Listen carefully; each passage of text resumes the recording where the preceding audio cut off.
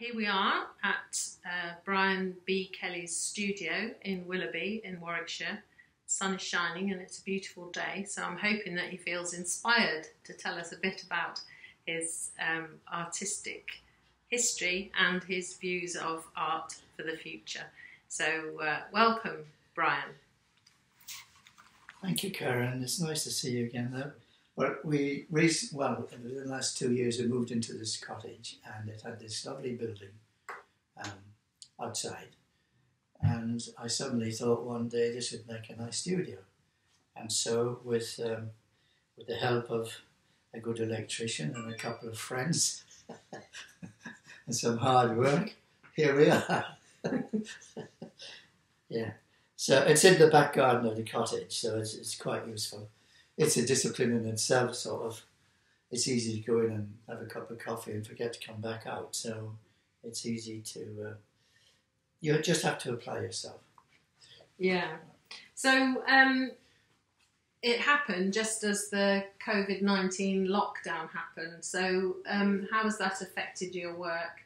Well, of course, COVID-19 has affected everybody, and I just got my studio up and running, and lockdown came in, and of course that's changed everybody's life, really. It's affected me as much as I'm here on my own, and I can't just jump in a cup of coffee and rush off to Leamington or wherever to have a cup of coffee with some friends and discuss art and ideas and what's happening and whatever. I've done one painting called Lockdown, which is not here at the moment. It's at the Framers at the moment, actually, that I'm quite pleased with. But outside of that, I tend to just carry on with my own, basically, or mostly, happy kind of paintings, because I think people need cheering up now more than ever, including myself.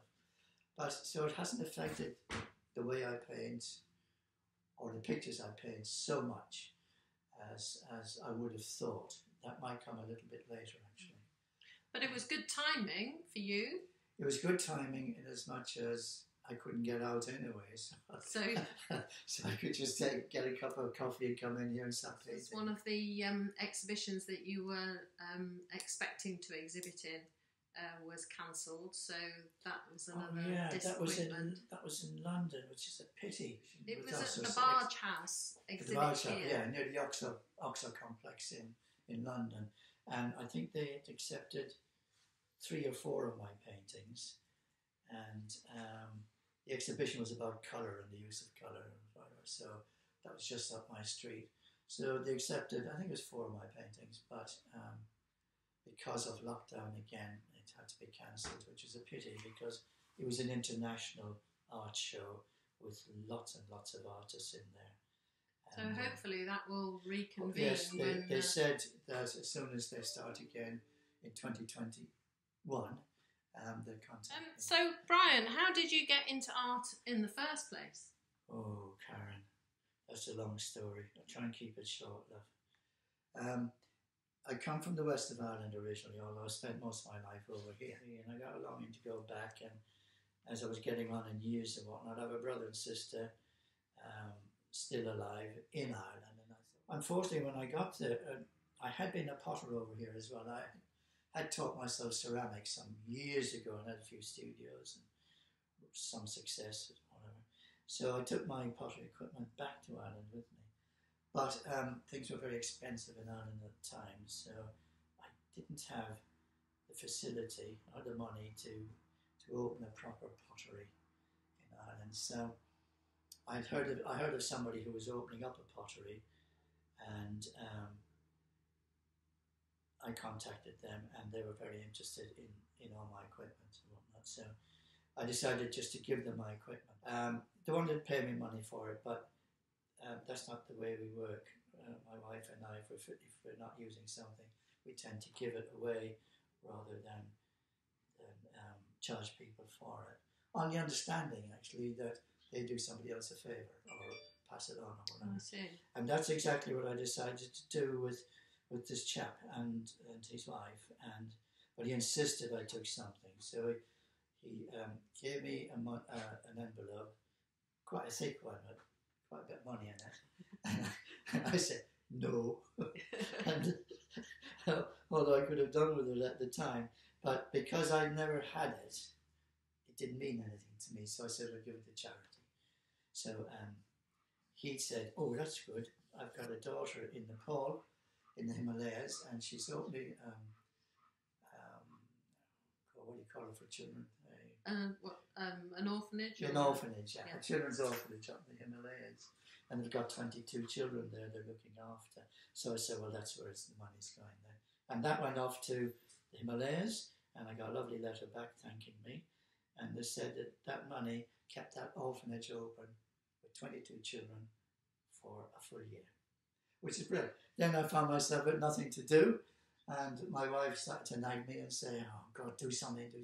So I said, I don't know what to do, to take up art. And that's how I got into art. So how you got into painting? Yeah. The funny thing was that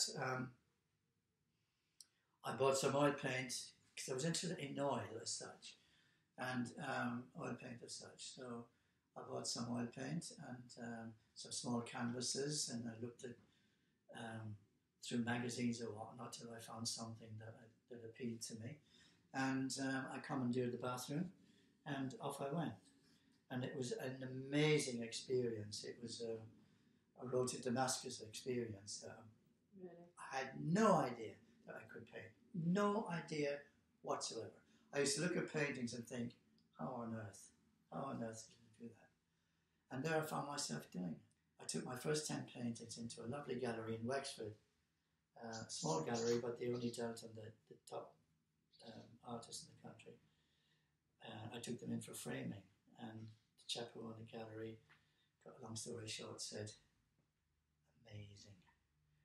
You must have been doing this naive painting for years. So I said, yeah. quite a while. 6 months. And a couple of months later I brought 4 more in, and he told me and said, Bryan, we want to offer you a solo exhibition in our gallery. So that was it. That's how I got into it.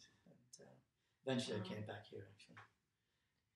So how do you actually choose your subject, or do you have any artists that influence you? Or no, my favourite artist is Van Gogh, because I love his use of colour and his naive type style and whatever. I like Paul Gauguin. Most of the Impressionists, although I don't paint, but I like an Impressionist. I just started to paint, and it was naive style painting, and I was very happy doing that, and I'm still happy doing it with my own interpretation of it. But they're my 2 favourite artists. So how do you start on your subject? I start. I could be flicking through any kind of a magazine or a newspaper, anything. How did this one start that you're working on now? This one, because I've got a book somewhere, it's behind there somewhere, on Ireland, scenes from Ireland. And I'm flicking through it last week sometime, and I saw this little picture of a place called Kinvara on the south bank of Galway Bay. A few years ago, when I was over there with my wife, we toured around, because I love Connemara and North Clare, where I come from. And we pulled up in this little village called Kinvara. And this is a cafe. Doesn't look much like it yet. And hopefully I'll get it to look more like it. It will do. But we went in there, and there was an English couple, a guy with long hair and whatever, and we had a great chat. And we had a lovely lunch in there. And the sea is this is the sea wall. Yeah, right. This is going to be a boat, actually. But it was just one of those little spots that was absolutely beautiful with the Atlantic Ocean. And it was just funny to see this. It was only a little tiny picture. And I thought, I remember that place. So that's how I got started. So that's how it starts. Yeah. It won't be exactly the same, of course, because I don't do that. But it'll be my the inspiration came from that image and the memory. That one, you probably can't see it, but that one just came from my head, really. And, how do you see the future? The future is for art, presumably. Yeah, for art and for you in general. I think for artists in general, we're in for a really hard time. I've got some lovely pictures in the beautiful gallery down in the Cotswolds, a wonderful gallery, Brown Sinfield Gallery. very proud to have my pictures in there. And they've had a hard time. And, you know, we all know galleries were shut down. They're just beginning to reopen now. But people are so worried. I mean, they're talking now about 3 million out of work in a couple of months' time. People just haven't got the money, or they haven't got the money to spend on luxury things like arts, even though they still like to look at them. So I think it's going to be very difficult for us. I'm a trustee of the LSA, and that's Leamington Studio Artists, and we have a little gallery in the park there. What's it, Gardens? Jefferson Gardens. Jefferson Gardens, sorry. It's called East Lodge. East Lodge, yeah. And we've shut it down at the moment, but we're hoping to open that up now. On the 1st of January is our target, but it's very difficult at the moment. So you had one of your works called The Fall, yes, in the summer exhibition. Yes, that was probably the highlight of my career. So so far, for what it's worth, I mean, I'm still going. But 2 years ago, I think it was 2018, I submitted a picture called The Fall, an oil painting on canvas, and it was the year that Grayson Perry was the chief curator. Bottle washer, chief curator, or whatever. I like Grayson Perry. I don't know much about his art. He's a good potter. But he's a great character, and I know he loves colour and whatnot. So I was delighted when they told me that he had selected The Fall to be exhibited in his now famous Yellow Room, which was fantastic. And it gave me an eye-level position. I couldn't believe it. And then to top it all, somebody came in, a very nice lady solicitor from London, and bought it, which was absolutely fantastic. But it was for me, a great achievement. Yeah. Because I never took a lesson in my life. I don't want to take a lesson. I never tried to copy any artist, and I never even watch any artist painting. And that way, whatever's in me has to come out in my paintings. I've got to find solutions to any problems I come across. And that's what makes it interesting, because I never know what my painting is going to look like when it's finished. I'll start on one bit and carry on and carry on and carry on, and then try and get it all to come together, and that's it. And it's as much a surprise to me as anybody else when it does come together, to be honest. But so, you know, I wish artists well. I think it'd be an awful world without art, but it's going to be a while. It's going to be hard. Well, I just heard the ice cream van in the village, so that's a perhaps good we idea. should... One with a chocolate thing in it. Yes. Well, it's been lovely talking to you, Bryan. Thank you for letting us into your new studio.